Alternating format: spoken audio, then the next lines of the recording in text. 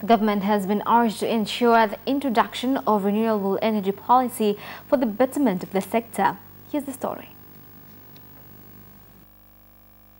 This was said by the Executive Secretary of Tanzania Renewable Energy Association, TAREA, Engineer Matthew Matimbwi, in the Tanzania Sustainable Energy for All Stakeholders consultation organized by the United Nations Foundation, UNF, in Dar es Salaam.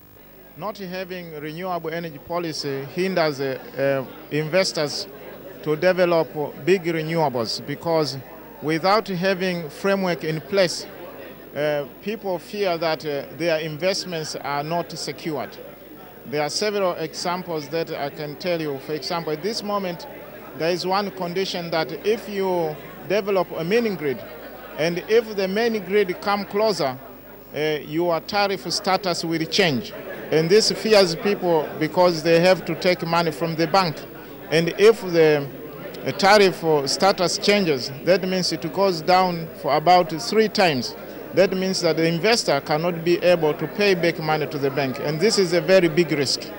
The WWF Energy Director, Robert Damulira, said energy is among the most important sectors in development, and that is why the Worldwide Fund has decided to engage in the road towards universal energy access in different countries, including Tanzania.